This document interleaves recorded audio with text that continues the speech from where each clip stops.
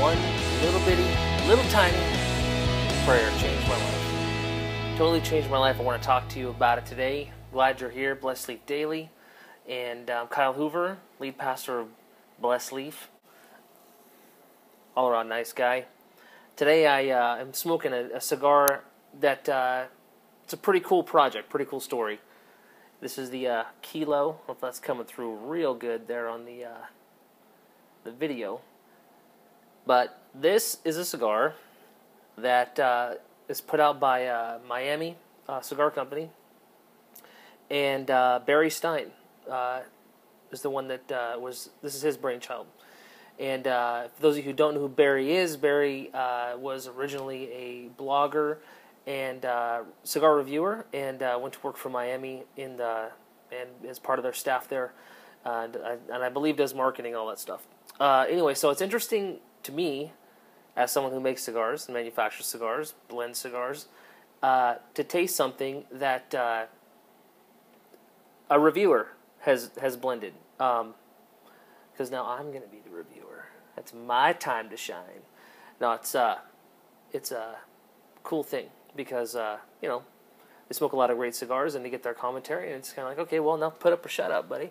So I did have this cigar before. But I had a lot of cigars that day. So smoking it on a fresh palate and excited to get into it. I'm going to light it up and tell you what I think. Okay, so you're not going to see this in the video, but it took me forever to get this thing lit. Not because of the cigar, but because the lighters that I have all just went to pot, went to nothing. Ran out of gas, which happens. Frustrating when that happens, but it happens. So, initial puffs on this.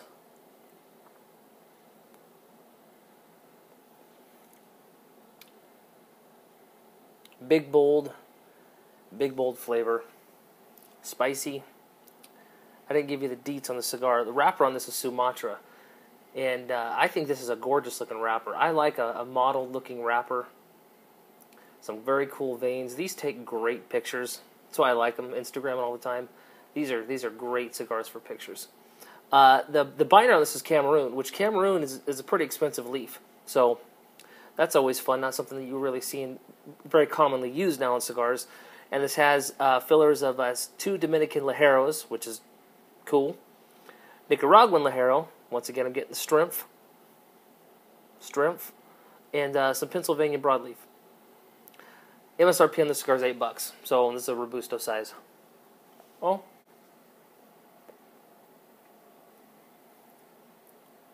Yeah, that's, it's Nicaraguan-y in the boldness and the spiciness. Really through the nose, I can still feel it burning back there. I dig it. So, we can see where you're coming from now, Barry, when you're reviewing your cigars.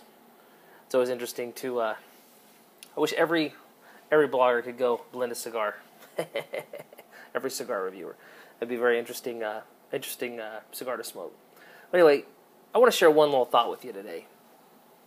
And I was thinking back to a time when I was in high school, and God really started to get a hold of my life. And growing up, my dad and grandpa and family, they're all pastors. They're all in ministry and stuff like that, which is great. But you grow up as a pastor's kid, and you're at church all the time, and you hear all the sermons, and you know all the Bibles. I won every Bible quiz we had to do in Sunday school or at some church camp. I mean, I'm like the Babe Ruth of Bible quizzes as a pastor's kid, just every pastor's kid is. So you kind of get to the place where you kind of been there, done that, you've seen it. You know, at least for me, God is real. God is good. I love God. Want to go to heaven? Know how to get to heaven. Understand the theology, and I'm talking. I'm 15, 16 years old. I get it. And when I was that age, had a group of friends. We, went to church, and we'd all come in. We'd all sit right in the back row. right on the back row. And worship would go on. We wouldn't worship. We'd stand up. We wouldn't sing. We wouldn't enter into the worship experience. We were there. We weren't causing any trouble, that much trouble. We weren't being that disruptive or that loud. There were times, but not generally. We were good and all that stuff. But it wasn't. I didn't have a passion. I didn't have a passion for God. I knew it all here. Trust me, I knew it all in my head. And I had accepted Christ. And I know that if something happened to me and I died or whatever, I would have gone to heaven. It just, it was cool. And I'd wear a Christian t-shirt and all that stuff. But as far as having that love, that passion, that desire, it would just kind of, I can say that I was probably pretty lukewarm. And again, I'm a teenager, and so you're still kind of figuring stuff out. Well,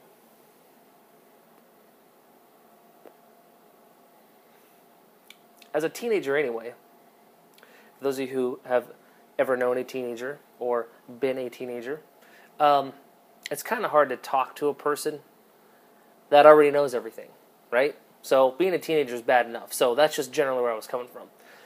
Then couple that with the fact that I was pastor's kid, and I had heard everything before. It was really hard to get through to me with something new or something relevant. And I see the same church people. Hear my dad preach every week, which was great. But, you just get into that routine, that rut, that whatever. Well, here's what happened one day. I don't know why, other than just God being cool. My dad said a verse. I couldn't tell you what the sermon was about. I couldn't tell you what anything else happened.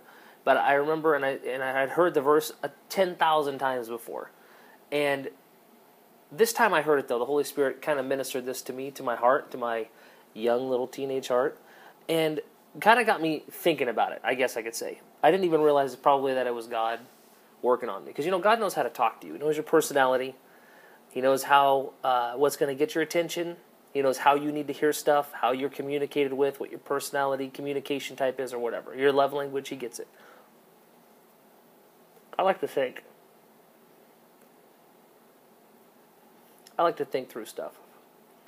And ponder and mull stuff over. So, my dad read a verse out of Matthew 5:6. Very common verse in the Beatitudes. And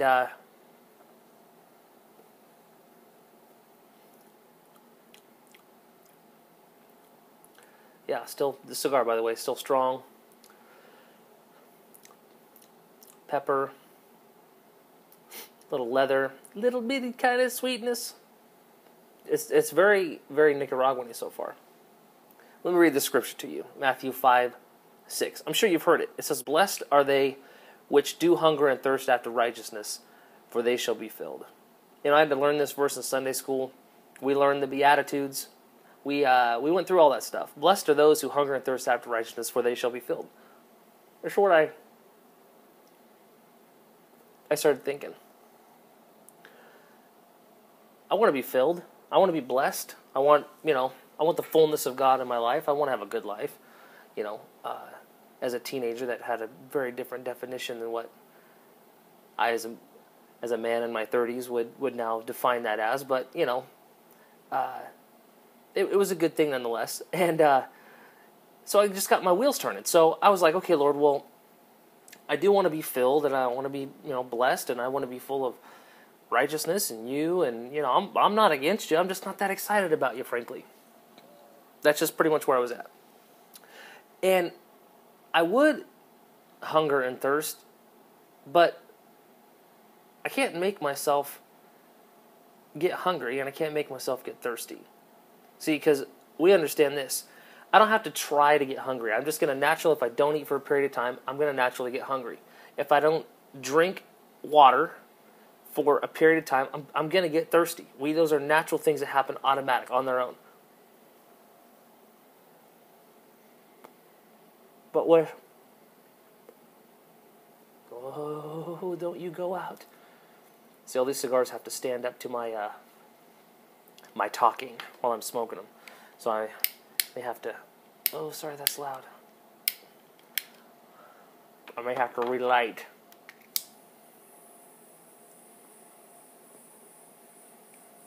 So don't blame the cigar, because every time you see me relighting the video, it's my fault. It's all my fault. I take the blame. Barry, you're a good man doing a good work, Barry. And Miami Cigar Company. God bless. Now, as a teenager, I totally understand that if I go for more than about 45 minutes without eating, I'm going to be hungry. So I got the hunger and the thirsting thing. But Lord, these are phenomena that occur very, very automatically and very frequently in my teenager life. And here's what I want to get to. This is one point I want to make. The Holy Spirit gave me an idea, gave me a thought, and I've talked a little bit about prayer. And God gives me these little prayers, these little ideas, these little revelations, I say, because they're little God thoughts. And I'll just pray these things, and I try to incorporate them not only into prayer, and I don't want to make it sound like there's some sort of magic prayer, and if you just say these words and this, it's not like that. This is a revelation. This is a philosophy of life, and something that I pray, and an attitude in my heart that I want to have and that I want to share with you. But the Holy Spirit just whispered this to me. He said, and the thought just dawned on me, I can pray, Lord, I want to hunger and thirst after hunger and thirsting. And that was, when that thought came to me, I recognized that was not my thought. And I was like, wow, I think God totally just talked to me right now. That was crazy. That was crazy. Because it did. And, it's funny when God says something to you, it's like his words are pregnant with even more revelation. It's like when you study the Bible. There's words on the page and you can study that, but there's even more revelation as you start to see it from the Holy Spirit, illuminates it from a different perspective to you. You start to see more on the different dimensions and the different applications, and something you've read 1,000 times, you can read it again, and it's so pertinent to the situation that you might be in, and you're like, wow, Lord, that's amazing. Because his words are alive. It's like it gives birth to even more. They're multi-dimensional, it seems like. Well,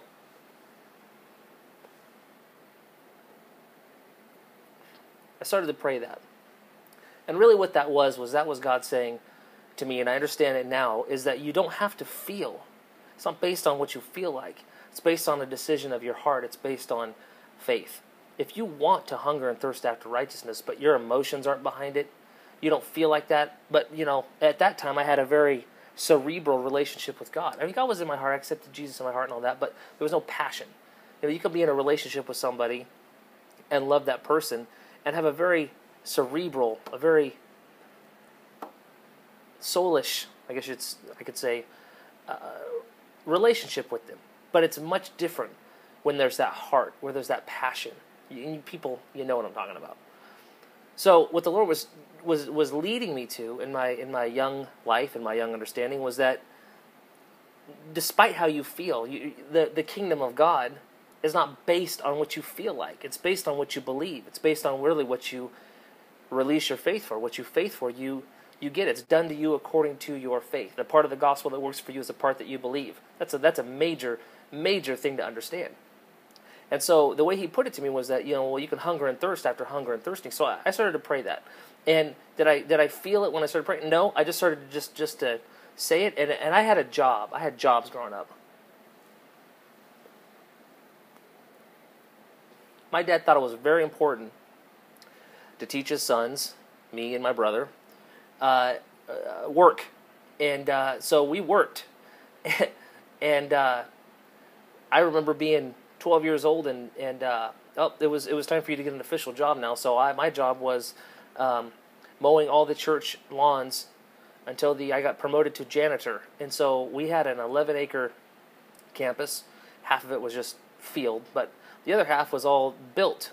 Big gymnasium complex, school, church facilities, classrooms. It was a pretty big complex. 4 houses, and I had to, on the complex, run houses, and I had to mow lawns, and that was my job. Now I look back at that, and I'm like, for what I made, that was really like child labor, which kind of seems messed up, but to me now, as a dad, is awesome. I mean, it is just awesome. That is, Dad, good for you. Thank you so much.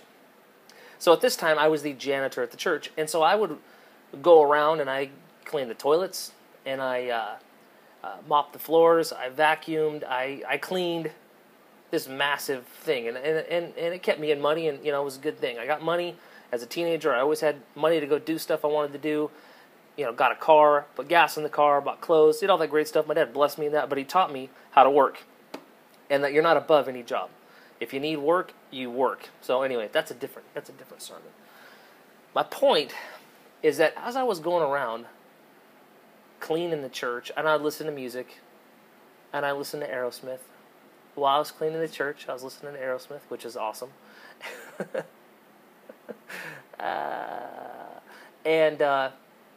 But I would that prayer would just stuck with me for a while.